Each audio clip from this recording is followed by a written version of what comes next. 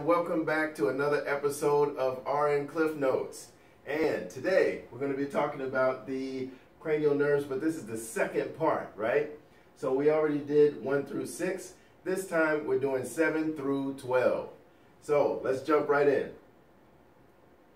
All right, I'm Cliff Davis, and Associate Dean of Nursing and longtime advanced medical surgical professor, okay? All right, so last video, if you remember, we talked about the cranial nerves. I like to throw questions in there and make sure you're learning some of these other concepts. So we asked about the total number of cranial nerves.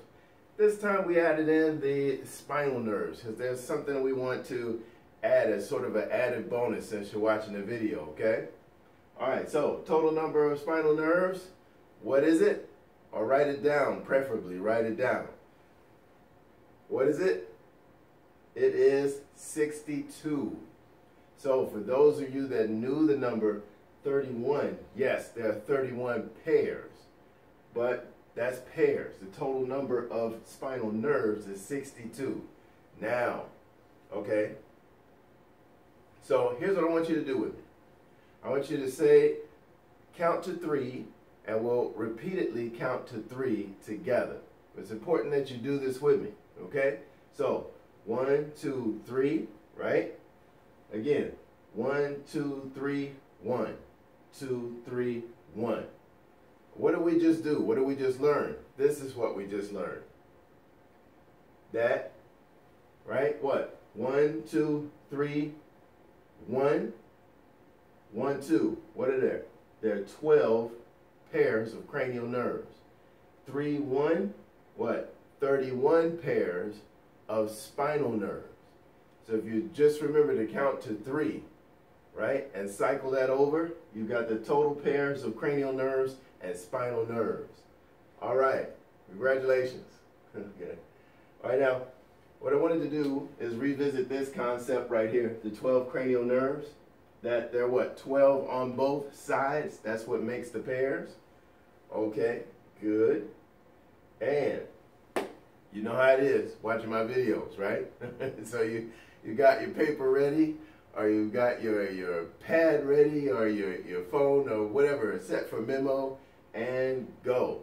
What are the cranial nerves? I need you to list them 7 through 12. Okay, if you need to pause the video, that's fine. 7 through 12, go for it. Right?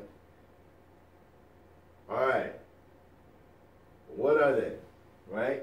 And don't forget, we want to, as we're talking about what those cranial nerves are, we want to look at assessment techniques too. Okay? So, 7. 7, this is where you're having your patient make facial expressions, right? Check out those 7s. And what are they doing? You've got the number 7 outlined in the face. This top part of the 7 would be where a person's eyebrows are, right? And then the rest of the 7, right, coming down, what? Their cheeks. So it says here, puffing out cheeks, smile, and frown. These kinds of expressions, what? Help to illustrate 7. You can actually take your fingers too, and you can make them into 7s. And they fit right in here. It's a good way to learn, right? So raise the eyebrows, puffing out the cheeks, these kinds of things. 7, cranial nerve 7 controls those things. Okay? 8. 8, this is where you do the whisper test, right? Weber and Renee test and the Romberg test. So notice that the 8 looks like a pair of earrings on both sides, right? Yes, we're going to be learning a little bit more about that. 9. 9 is the gag reflex. This is the one you see time and time again on examinations because the gag reflex is critical in terms of medical surgical care. If you've got a patient coming back who's had a bronchoscopy or some type of upper endoscopy where they've sprayed lidocaine spray into the patient's mouth, right, and throat, and what happens? They've got that numbness going on, and it'd be a bad idea to have them drink anything while they don't have the protection of their gag reflex. So, how do we check that out? By the way, with the gag reflex, the appropriate way to do it right? As most people think it's like, oh, put a tongue depressor in their mouth and then make them gag. No, okay? That's not it. Tongue depressor, what? Just to move their tongue out of the way. And then we take a CT. What's a CT? For those that don't know, a cotton tip swab. And then we stimulate the back of their throat with that CT, that cotton tip swab, right? So that's going to be like more comfortable. We don't want to take a wooden depressor and do that, okay? All right, now, 10. 10 is vagus, the vagus nerve.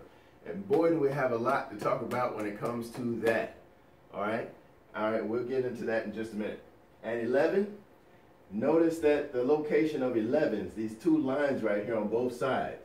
And how do we assess it? Shrugging the shoulders, right? And we like to do that sometimes with a little bit resistance from our hands and have our patients shrug their shoulders. That's 11. Then the last one, the hypoglossal, we're going to have them demonstrate tongue movement. And some of our patients might not be able to do that because they've had a stroke or something like that. So they might have limitations when it comes to their tongue movement. So anyway, so we had 7 what? Facial, 8 acoustic, 9 glossopharyngeal, 10 is vagus, and 11 is spinal accessory. Be careful, because sometimes they'll just say accessory and they won't add the part, the spinal on it. So accessory. And then hypoglossal. Okay, let's make a note here. Okay, I want to point out to you the part that tends to trip students up. And it's this hypoglossal and glossopharyngeal, right? Like a lot of glossal going on. Okay, but here's what you need to remember. What? In the alphabet, G comes before H. So 9 would be the glossopharyngeal and 12 would be the hypoglossal. G before H. But now, let's get into our study smart strategy, shall we? Okay, so first off, there's 7. Okay, now bear with me. So 7, remember, outlines a person's face. So we've got what? The eyebrows, the cheeks. And if we look at our gentleman here that we got a picture of, this is outlining his eyebrows and cheeks. And he happens to be suffering from Bell's palsy. This is where we can learn about the cranial nerves if we apply a disease process or a condition that helps enhance our memory. In this case, Bell's, the word Bell's, is spelled with what? 2 L's. And those 2 L's for us who are learning from RN Cliff Notes, we are going to take those L's and do what? We're going to take those L's and turn them into our magic number 7 and turn them upside down, right? And help to remind us that these 2 7s are the 2 7s that fit on a person's face for the facial nerve. Yes? Good. All right. On to 8. And we got this cute guy with the ears, right? Yeah. Hedgehog. So, right? So we said 8 represents the ears. So, yes. If you think about earrings on this face is great to learn the cranial nerves. But yes, vestibulocochlear. Vestibulocochlear. Now, you might have heard of your patient potentially having a cochlear implant.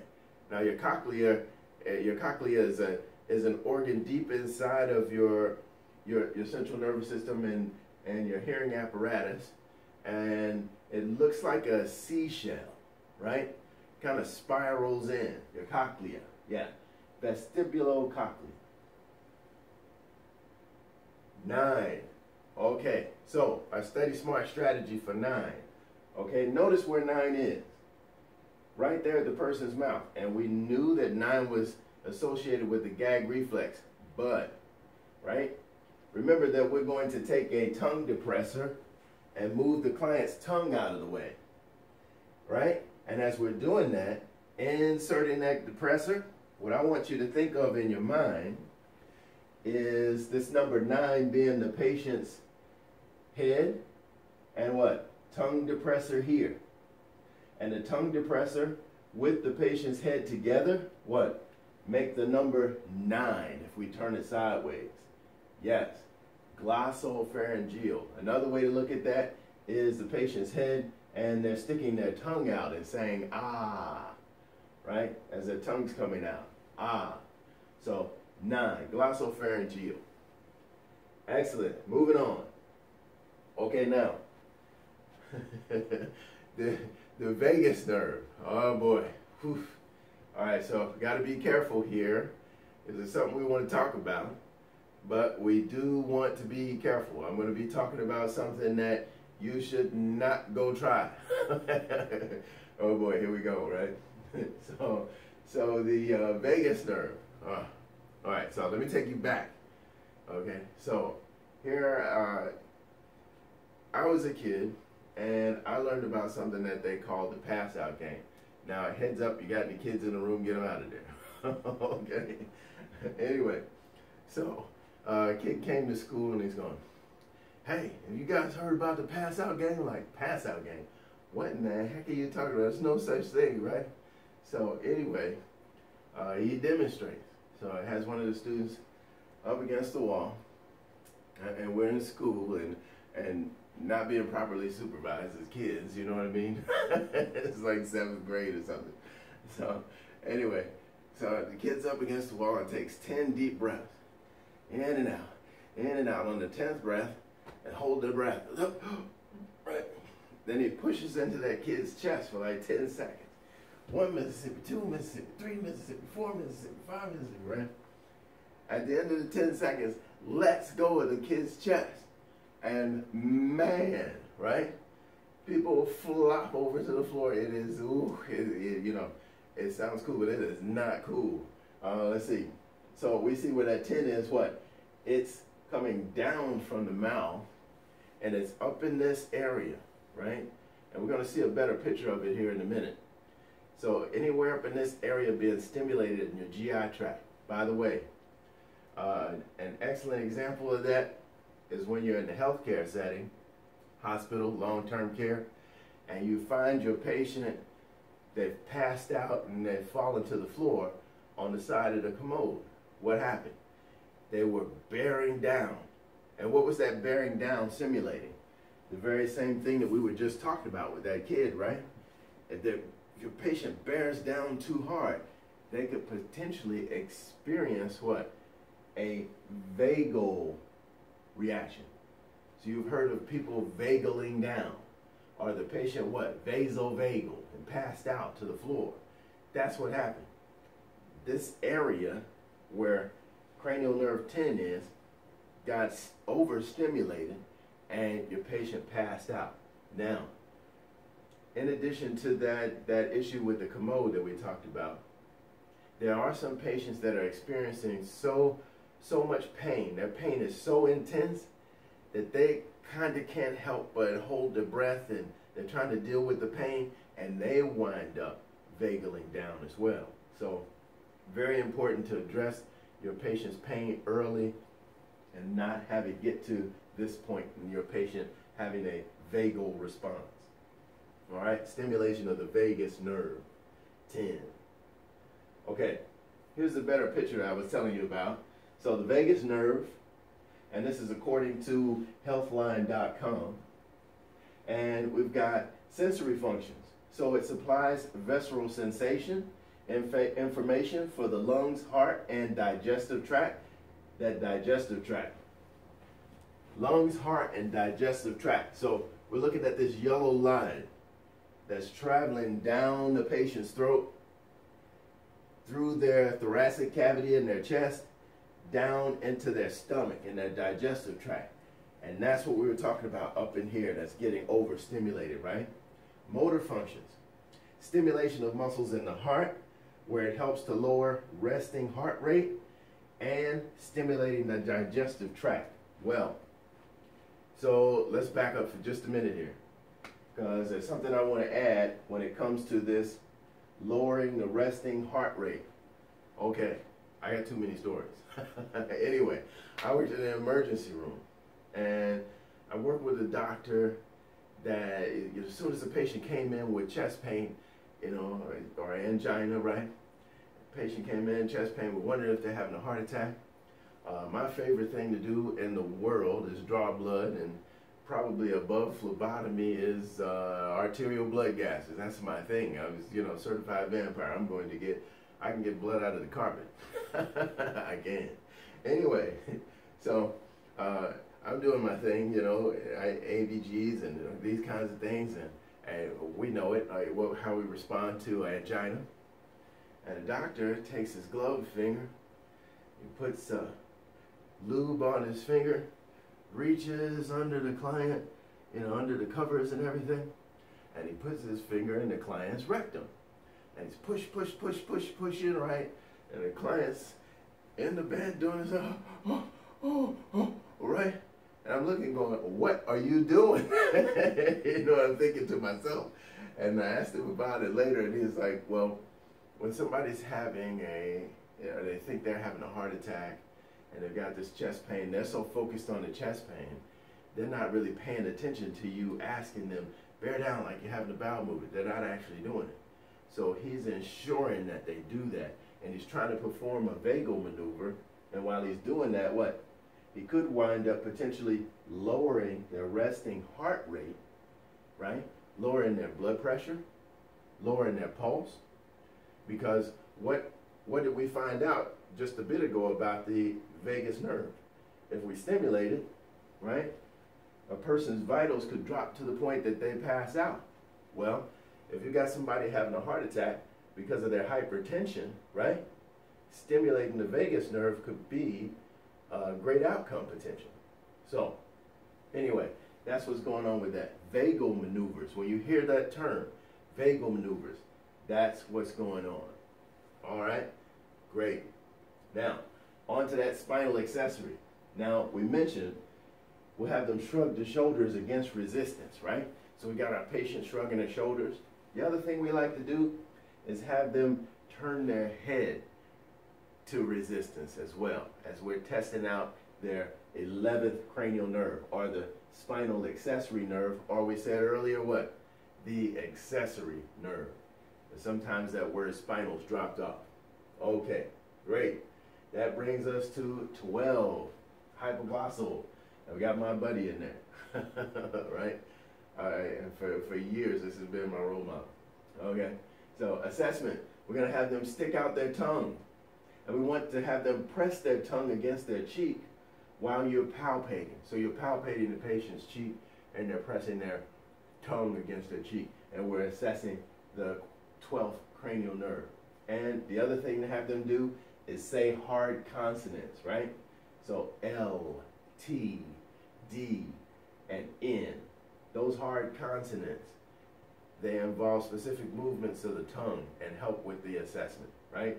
So hypoglossal, and we remembered that this was not glossopharyngeal. Why? G comes before H. So G was what number? 9. And G kind of looks like a 9, a lowercase g, doesn't it? All right, yeah. Okay, so, and then while we're at it, while we're doing this study smart strategy, we said that G kind of looks like the number 9, right? But then the Roman numeral 12 also kind of looks like, right? You see the H are the beginnings of it?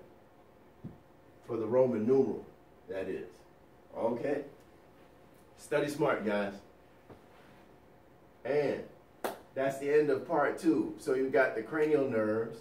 That was 1 through 6 that I did before. And this is part 2, 7 through 12. Hey, continue to study smart, guys. Thank you.